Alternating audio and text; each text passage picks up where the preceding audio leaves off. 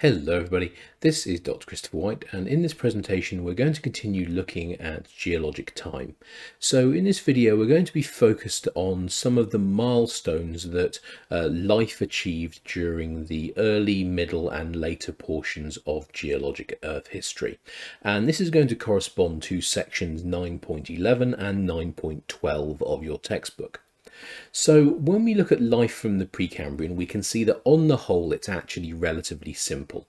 For most of the Precambrian, life was single-celled organisms. So we're looking at organisms like bacteria and algae. And these organisms would have produced their food either through photosynthesis or through fermentation. And these would have been the methods through which they would have produced energy.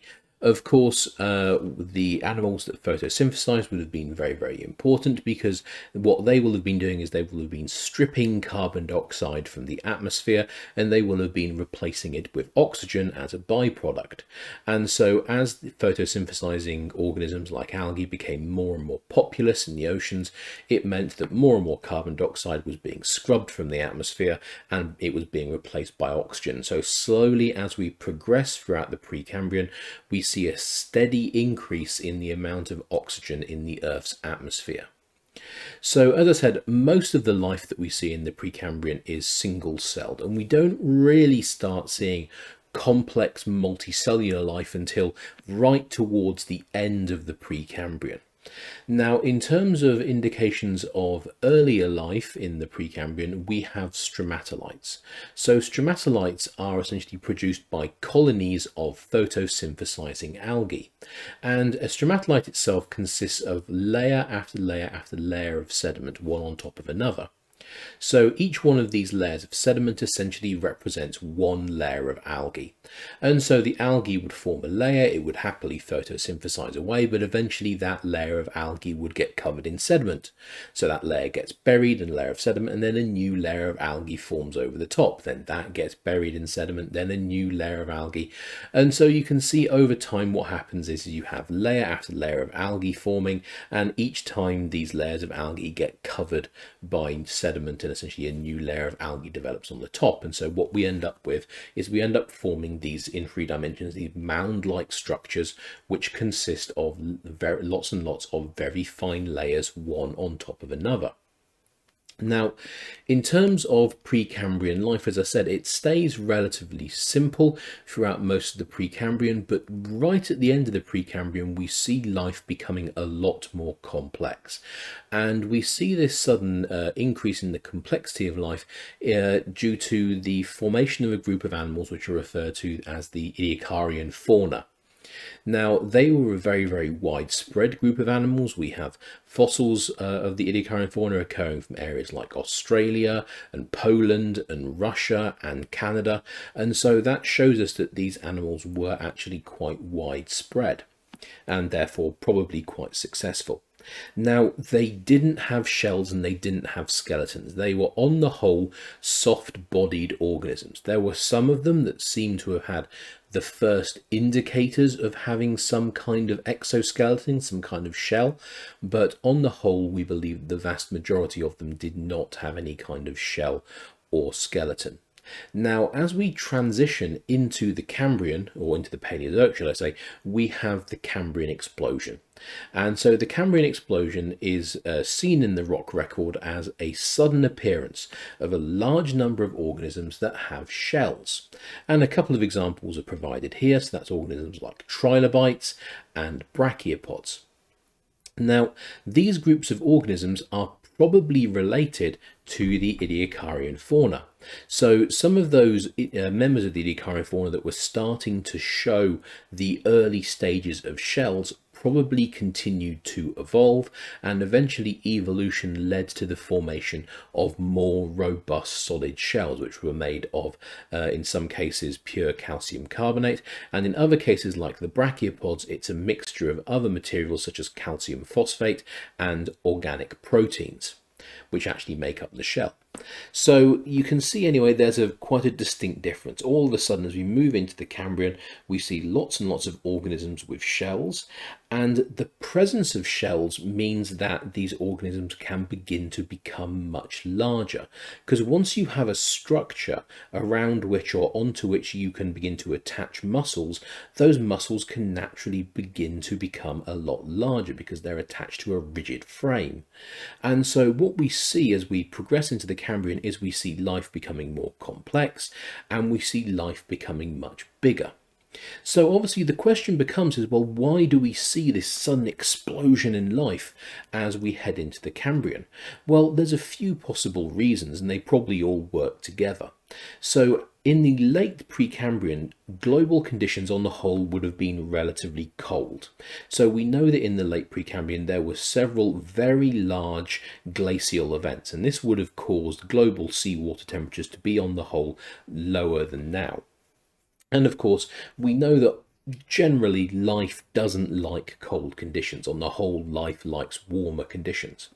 So as we transition from the late Precambrian into the Cambrian, we see there's an increase in global temperature, and so the oceans begin to become warmer. So this is obviously a positive for life. At the same time, we also have an increase in the amount of continental shelf space. So the continental shelf is the seafloor that sits just off the coast of the continents in water depths that range between 0 and 200 meters. Now, this is the area of the ocean where life really likes to be. It's the most productive part of the ocean basin. And so as we transition from the Precambrian into the Cambrian, we have a lot of continents breaking up, and this breaking up of continents leads to the formation of a lot of coastlines, and of course these coastlines have lots and lots of continental shelf around them. So there's lots of these environments where animals really want to live, and so there's lots of space, lots of room for them to begin to colonize, and so that's also going to help and encourage evolution to really start producing animals in large numbers. The final thing that we begin to see as we transition into the Cambrian is we begin to see a distinct split between the herbivores and the carnivores. So in the case of the Ediacaran fauna, which formed at the end of the Precambrian, there's actually a bit of a question about whether the Ediacaran fauna are technically plants or whether they're animals. Now, we've had some recent research that actually shows that at least one member of the Ediacaran fauna was definitely an animal. However, by the time we make it into the Cambrian, we begin to see nice clear distinctions between animals and plants, and we also begin to see distinctions forming between predators and prey. So we begin to see animals which are being actively hunted. We begin to see them developing larger and more complex defense mechanisms such as shells. And so that's going to help encourage shell formation. But we also see the steady adaptation of predators during the Cambrian explosion. So one particular predator called Anomalocaris is absolutely, truly spectacular. It's a very interesting animal, and that was the apex predator for the early Cambrian.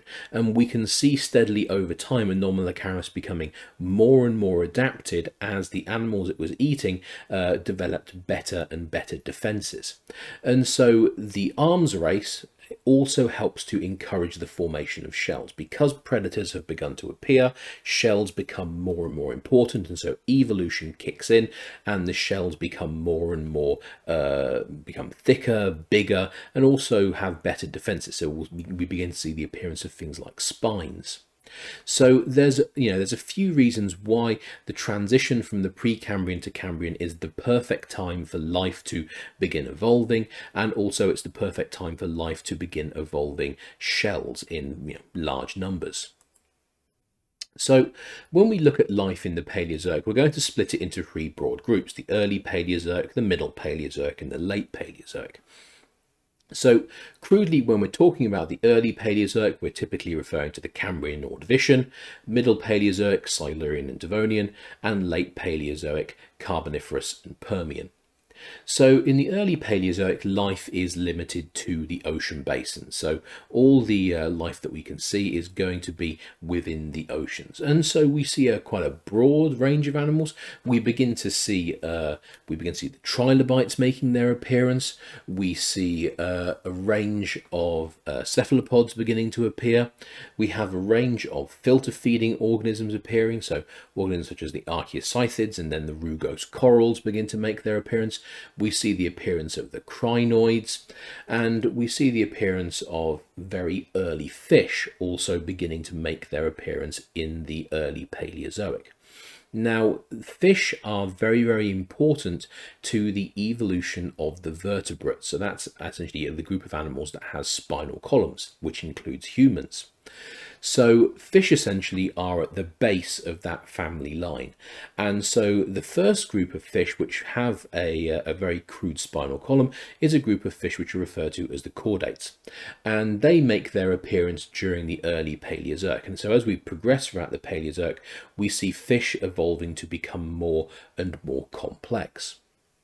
So as we move into the middle Paleozoic, what do we see? Well, trilobites are still moving around on the seafloor. We still have the rugose corals, but we also begin to see the appearance of other filter feeding organisms. So we see the appearance of organisms which we today would classify as corals, but we also see another group of organisms called the bryozoans becoming more common. In terms of the water itself, we begin to see more and more fish beginning to make their appearance. So we see fish steadily evolving from the very, very simple chordates, and we see the evolution of groups of fish that have bony or at least leathery skin. This is a group of fish which we refer to as the ostracoderms. And so these armoured fish steadily evolve as we progress through the Paleozoic, and eventually we see the evolution of the cartilaginous fish. This is the group of fish that's eventually going to give rise to the sharks and the rays.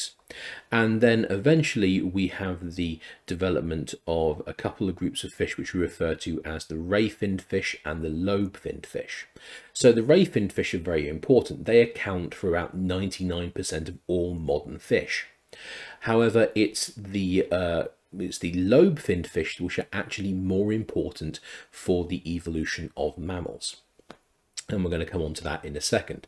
So in terms of life on the continents, we begin to see plant life moving from the oceans onto the land during the late Ordovician and into the early Silurian. And it would seem, based on some of the computer models which have been run, that around the same time, this early or late Ordovician to early Silurian period, it would also seem that some of the arthropods began to leave the ocean environment and move onto the land. And of course, this group would eventually give rise to groups of animals like the insects. So in terms of the fish, the lobe-finned fish are very, very important, because lobe-finned fish, as the name suggests, have big, powerful lobe-shaped fins. Now that might not sound that interesting. However, compare that to a normal fish. So think of a fish like a salmon, for instance, or a trout. If you've ever looked at the fins of them, what you'll notice is the fins are supported by very, very thin bones, which are called rays. And so that explains the name ray-finned fish. Now, the problem is that these fins are on the whole relatively weak. They're not strong at all. In contrast, lobe-finned fish have fins which consist of big, sturdy bones. They're really, really robust features.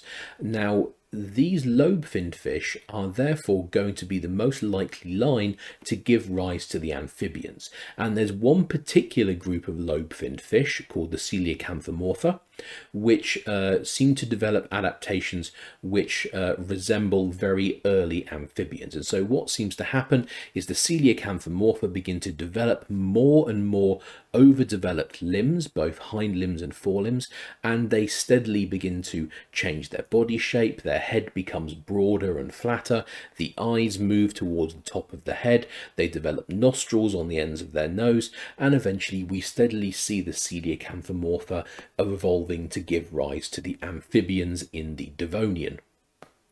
Now, as we move into the late Paleozoic, that's the Carboniferous and the Permian, we see a lot of stuff is happening in both the oceans and on the land. So in terms of the oceans itself, the general makeup of the oceans isn't changing too much.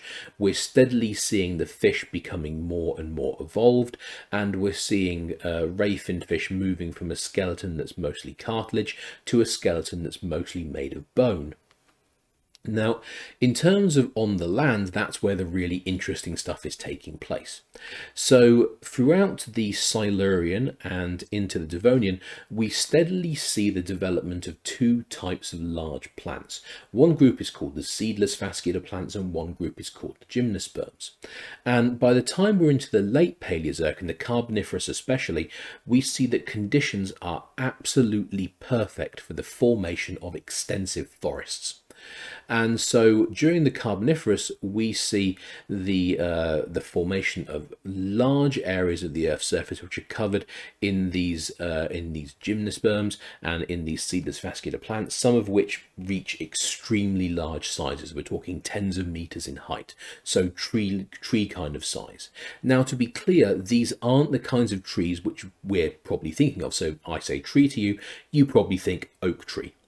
Well, an oak tree is actually a group of organisms which are referred to as the angiosperms. It's a flowering organism, and they aren't going to make their appearance until the Mesozoic.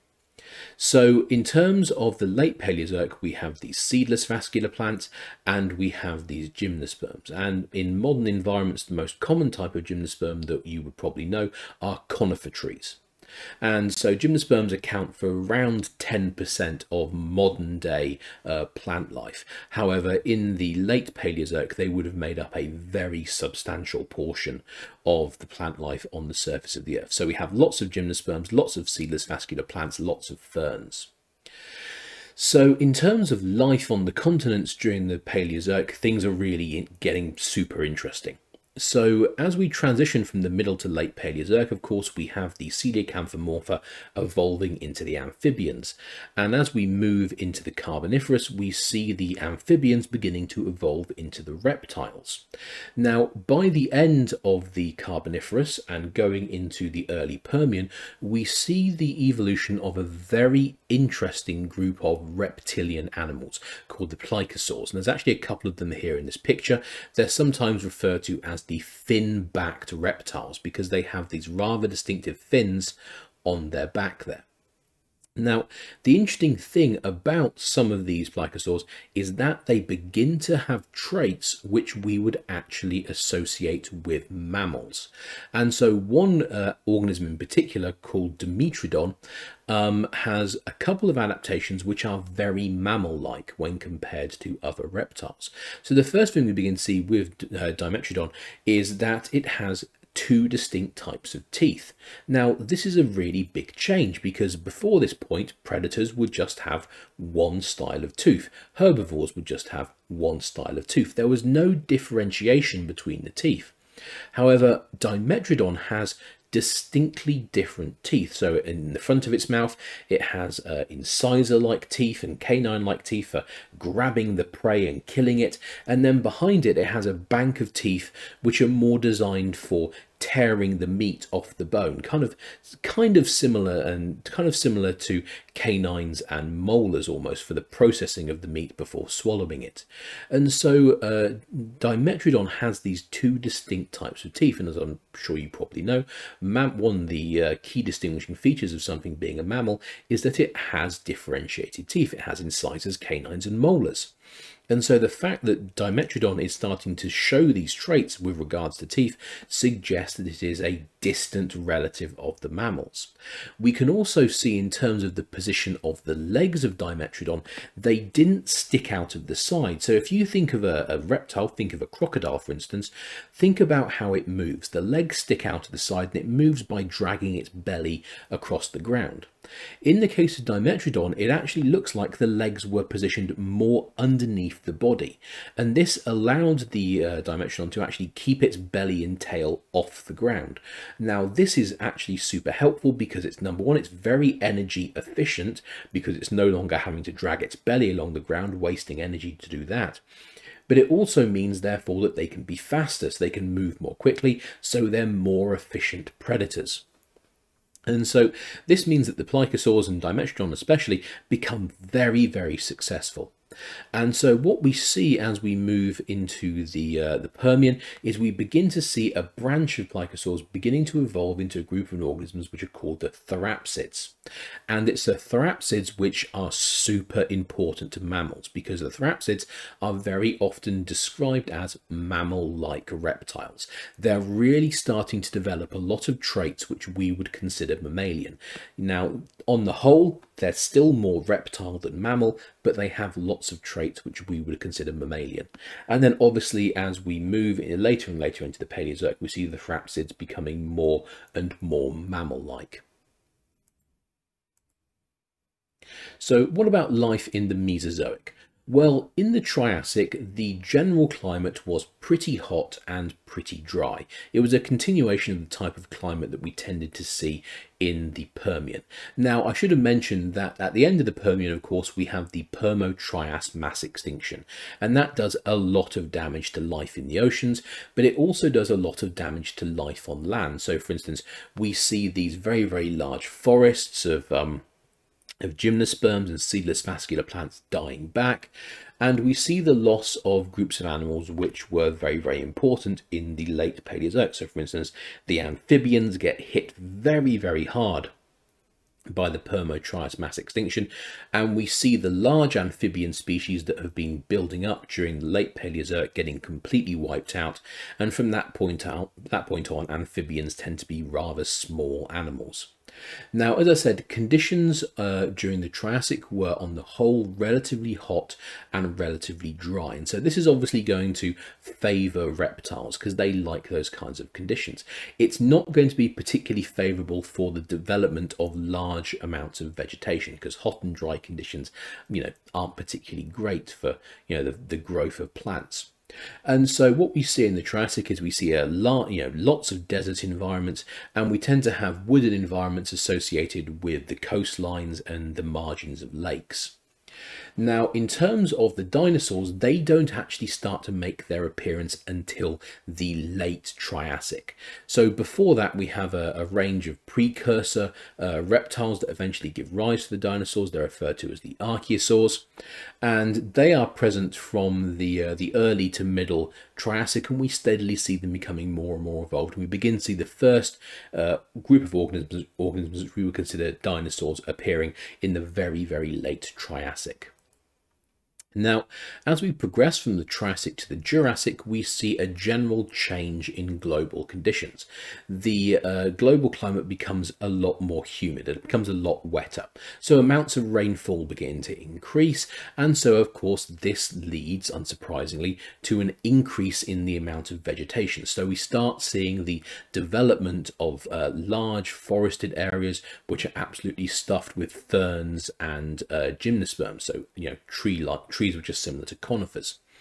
And so because we have all this vegetation, of course, these are the perfect conditions for large herbivores to begin to develop. And so we see the appearance of the large herbivorous dinosaurs. So organisms like the sauropods that have the long necks, and other groups of organisms like the Stegosauria, which of course have rows of plates along their back and a tail which has a load of spines. Now, during the Mesozoic, we also begin to see the evolution of the birds. So the birds are going to form from the theropod line of dinosaurs. So the theropods are a group of meat-eating dinosaurs that move around on two legs. So we can see one right here. This is a dinosaur called Allosaurus. So we know that the birds began to develop from small theropods, so that not Allosaurus, way too big, but we're talking very small theropods, and these theropods seem to have initially developed feathers. We don't actually know why they developed feathers. It could have been for heat control, it could have been for display purposes, it could have been maybe for camouflage. We don't really know. But over time, what we can see is that these organisms that develop feathers steadily begin to become adapted for gliding, and then they seem to steadily become adapted for powered flight, so using their wings to actually power themselves through the air. And we see this transition taking place during the Jurassic. So by the time we're moving towards the end of the Jurassic, we have a group of bird-like reptiles, essentially. Now, also during the Middle Jurassic, we begin to see the mammals beginning to become more and more established. Now, to be clear, the Mesozoic is ruled by the dinosaurs, so mammals are a relatively minor proportion of life on the continents, and on the whole, they're relatively small. So think of animals the size of mice and rats mostly, and that's because they have to be small because they're trying to constantly escape and not be eaten by dinosaurs. So, you know, being small is quite helpful because it means you can squeeze into small spaces and hide yourself. Now, as we progress into the Cretaceous, things get a little bit more interesting. So the supercontinent of Pangaea that's been steadily breaking up throughout the Triassic and the Jurassic is now completely broken up by the time we make it into the Cretaceous. And so this means we have continents moving all over the surface of the Earth, and each of these continents begins to take on its own distinct environment. And so obviously, because each continent has its own distinct environment, that's eventually going to lead to the appearance of rather distinctive flora and fauna, which is adapted to those particular conditions. So as we move into the Cretaceous, we begin to see changes in the types of dinosaurs which are present. So to begin with, we see the sauropods, the long neck dinosaurs, begin to decrease in their abundance. They're becoming less and less common. And instead, what we begin to see is them being replaced by a group of dinosaurs called the ornithopods. These are often they contain a group of dinosaurs that's often referred to as the duck-billed dinosaurs.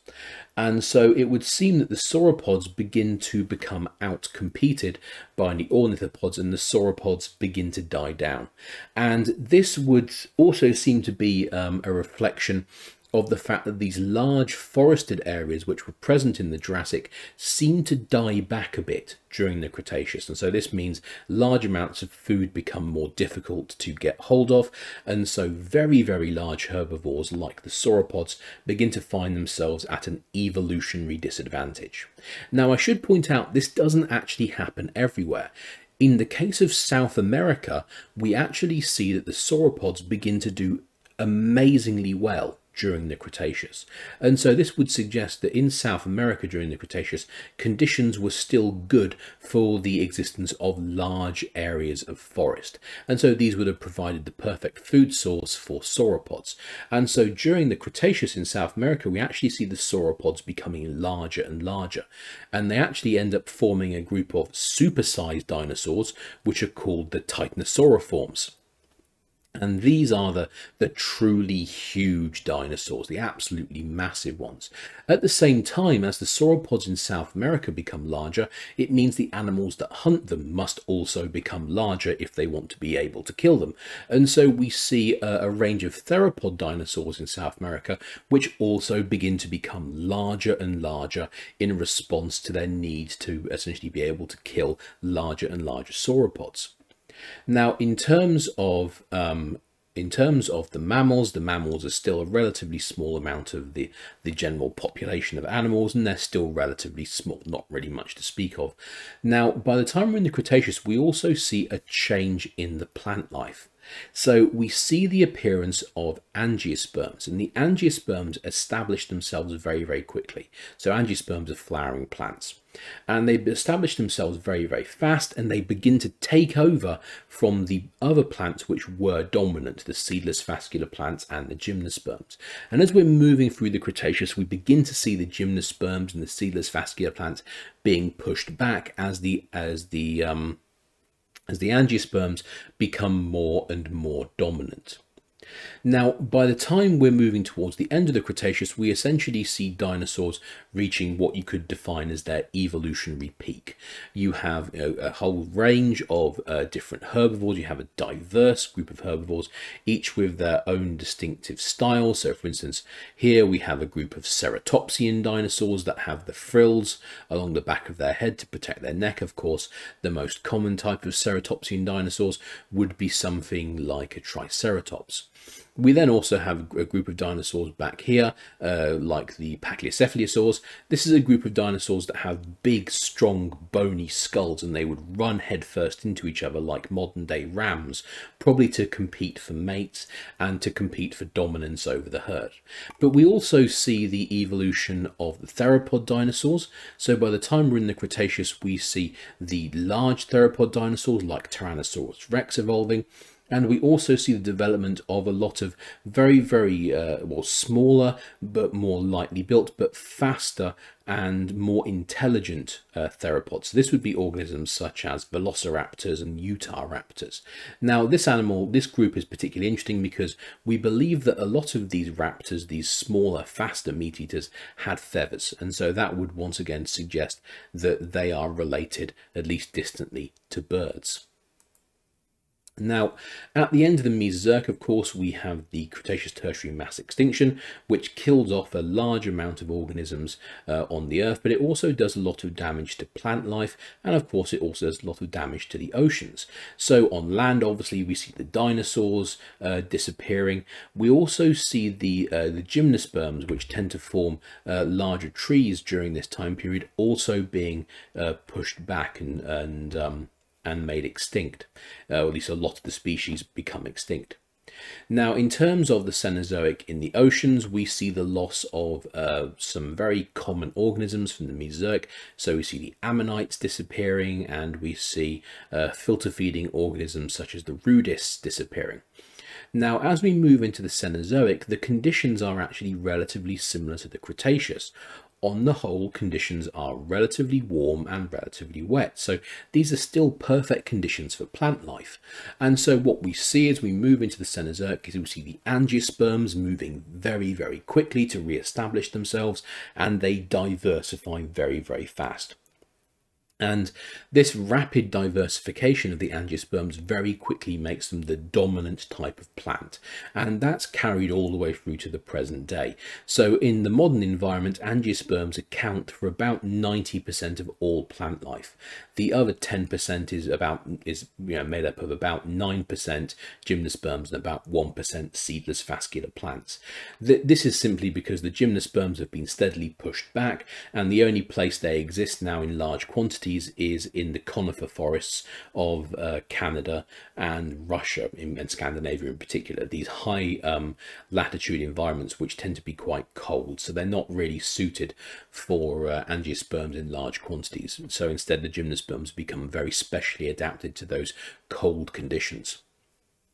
Now, in terms of the early Cenozoic, as I was saying, conditions were a lot like the Cretaceous, very warm, relatively wet, so plant life recovered relatively quickly, and initially we actually see the birds becoming the most dominant group, and this leads to the evolution of a group of large flightless birds, which are referred to as the pterobirds. So think of a bird that's kind of a cross between a dodo and a velociraptor from Jurassic Park, and you kind of get the idea of what a pterobird was. It would have been quite an imposing predatory bird. Now, obviously being so large, it didn't have the capacity to fly. It would have used its legs to run along a bit like an ostrich. Now, obviously, as well in the Cenozoic, we see the mammals beginning to steadily become more and more important because the dinosaurs are gone now. This means there's a lot of environmental niches which are up for grabs. Now, initially, the birds are winning, but over time, the mammals steadily begin to overtake them. And so the other thing that's of great importance during the Cenozoic is the appearance of grass. Now, as we progress through the Cenozoic, we begin to see temperatures getting steadily cooler. And what this means is because the temperatures start getting cooler, we begin to see these large areas of forest dying back, and they get replaced by grassland. So this appearance of grass means that all of a sudden you have a food source that animals are going to try and exploit. And so what you end up with is you end up with a lot of herbivores that become specialized for eating grass because it's just so numerous, it's everywhere. Grass is a very, very successful plant. And so we have a shift essentially from animals that are designed for eating leaves from trees and bushes to animals which instead decide to graze grasslands. And this is a reflection of the general shift in the global climate. Now, as we progress throughout the Cenozoic, we see the mammals diversifying even further and becoming the dominant group of organisms. And as we come towards the end of the Cenozoic, we obviously went into the most recent Ice Age, and this led to the evolution of groups of animals which were suited to the cold conditions. Of course, the classic example would be the woolly mammoth. Obviously, once the Ice Age ended, these specialized animals steadily became extinct, and over time we've begun to see evolution moving the species towards what we would consider to be their modern styles, their modern looks. All right, thank you for watching everybody, and have a good day.